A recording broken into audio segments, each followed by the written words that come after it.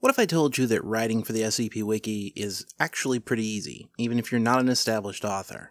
Let's talk about how you're wrong about the SCP Wiki's quality standards.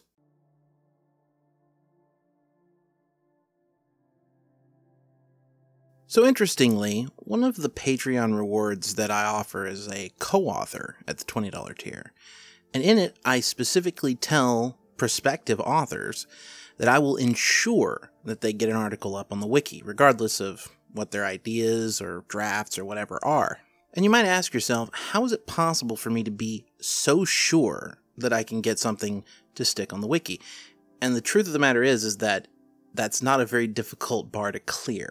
Now, this is a common misconception, not just among new authors, but among some established authors as well. I know a fair number of people, some of them friends of mine, who tie up a bit of their self-worth into being able to write for the SCP Wiki. And heck, even I'm guilty of it from time to time. I'm certainly willing to exploit other people's opinions of the quality of the SCP Wiki for my own benefit. I mean, otherwise why would I have a channel whose secondary purpose is to teach people how to write for the SCP Wiki? The truth of the matter is that easy doesn't mean necessarily that it's going to be simple. It's a bit of a complicated process, and there are certain things that you can do that pretty much screw you up along the way.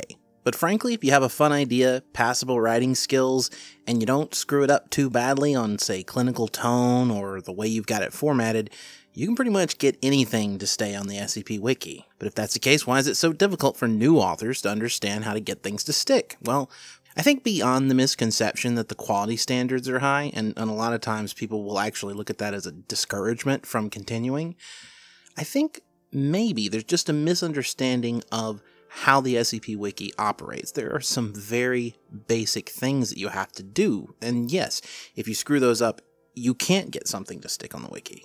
But just because you read one thing that was really good doesn't mean that the entire wiki is good. So a lot of established authors will look at Series 1 stuff and say, well, that's garbage. We've gotten so much better over time. And while they are strictly speaking correct, the current average article quality is higher than it was 10 years ago, as it must be, considering how things and standards evolved. Ultimately, that doesn't mean that the standards of the SCP Wiki are, say, to the level of professional writing. And that's the real examination here. There are plenty of people who write for the wiki and are perfectly happy with the idea that they are essentially amateurs, and that they're just writing for fun, and this is just a bit of a hobby for them. But there are also, and I know this because I talk to and try to help a lot of new authors, people who are trying to use the SCP Wiki as maybe a stepping stone to learn how to write better so that they can become successful professional writers. And I'm not saying that the SCP Wiki can't lead to that, although I will tell you right now, I have not yet ever met anyone who started on the SCP Wiki and became a successful mainstream writer. And I'm sure if we had someone like that, we would probably know about it. But even some of the paragons of quality, quote-unquote, aren't always good. I mean, I don't think I necessarily fall into that category. I have a lot of stuff that I put up just because I think it's good enough. I'd say out of the 100 or so articles I have, maybe half of them are below average quality with regards to, say, normal writing standards.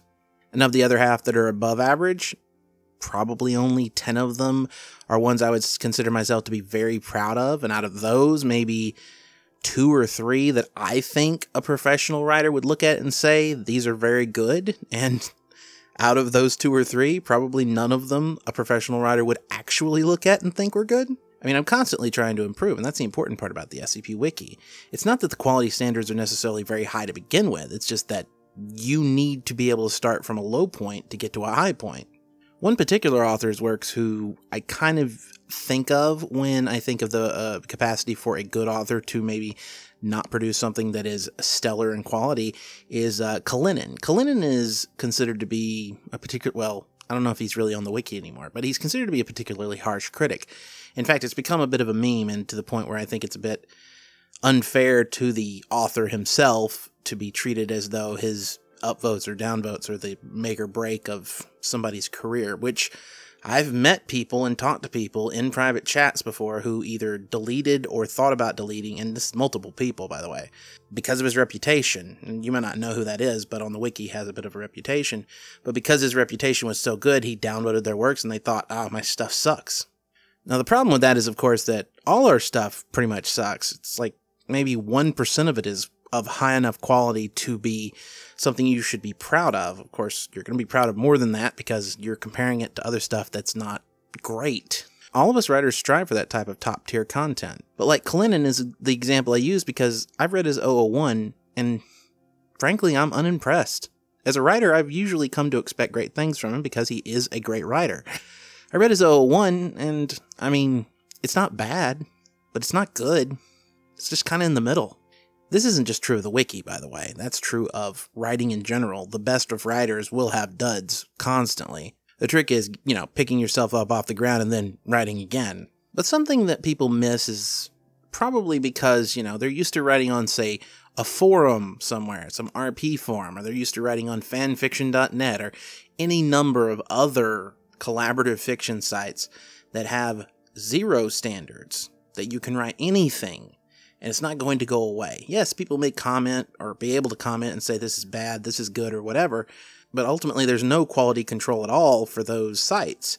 Whereas on the SCP Wiki, there is some form of quality control in the up or down vote system. Not that up or down votes are necessarily an indicator of quality, they're simply an indicator of success. And I should note that the reason for this video is that a few weeks back I was talking to someone who's writing for another wiki, which shall remain unnamed, because he doesn't believe that his writing is good enough for the main wiki. And that kind of reaction boggles my mind, because the idea has always been that the main wiki is not some elite place. That's the whole reason why it's successful in the first place. Anyone can get into it.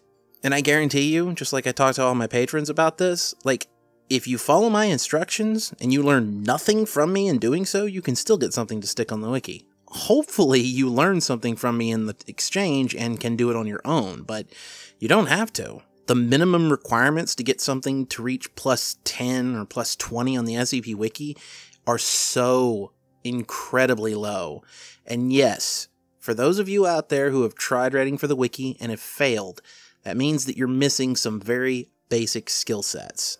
But don't worry, everyone does at the start. The very first article I ever wrote for the wiki, it's the only wiki article I've ever written that was deleted off the site, was deleted off the site. And frankly, I did the same thing a lot of people do. I took that as an indication that I wasn't good enough, and I stopped. I didn't come back for 2 years. And in between those two events, in 2012 and 2014, I didn't write a whole bunch in other locations. But what I did when I came back was, I recognized that I was bad, and committed myself to improving. And I posted my first article, which survived, which, frankly, is not very good. And then I posted a second article, which is pretty good. It's above average. And then I posted a third article, which was garbage again. 4 or 5 down the line, and another garbage article came out. But you know what's interesting about these garbage articles I'm talking about? They all survived. They're all still in the wiki. In fact, they're all above plus 50. Admittedly, they're 5 years old, so plus 50 is not exactly high, but they survived. And I know for a fact, you could talk to any number of authors out there, except for maybe DJ Cactus, who deletes his underperforming stuff, that they all have articles on the wiki that are not doing very well, and that they're probably not even very proud of, but they can't let it go. They can't kill it because they're just like, it's there, it's surviving, maybe it's even got hundreds of upvotes. Sometimes you post something that's not very good and it somehow becomes incredibly popular, because again, upvotes do not mean quality. They simply mean popularity. And just like the popular kid in high school might be a douchebag, that article of yours that gets to plus 300 might still be terrible. But, and this is important, low standards on the SCP Wiki mean that you can fail, that you can produce bad things and still get recognition for it. That's the whole point of the SCP Wiki. That's why it's good. But the most important thing you have to do, absolutely 100%, is not be happy with bad. There's a fine line between being happy with good enough and being too hard on yourself. Find the middle ground. Don't be happy with good enough, but accept that sometimes good enough is good enough. I mean, recently, I looked on the SCP Wiki to just check to see about some readings that I could possibly be doing, and I kept hitting the randomize button, and to be fair, this was, at the time, I still kind of considered the idea that newer articles were so much better than older stuff, but I got a bunch of random tales and a bunch of random SCPs out of Series 4 and Series 5 that were not great. In fact, some of them were very bad, and they were highly rated. What I'm saying is this: don't give up, regardless of if you have success or no success at all, because you have to understand that the SCP Wiki does not have high standards. It simply has some standards, which means you just need to barely meet the minimum in order to succeed there. I'd like to thank two brand new patrons, Lael Diablo at $25 and Joni M. Smock at $5. I'd like to thank you, and I'd like to thank all of the other patrons on the screen right now. You guys are what make this kind of content possible.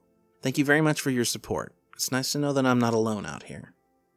And as for the rest of you, if you like the video, hit the subscribe button, and then hit the notification bell next to that so you're immediately notified when I upload a new video. You wouldn't want to miss it, would you? And thanks for watching. I'll see you on Thursday.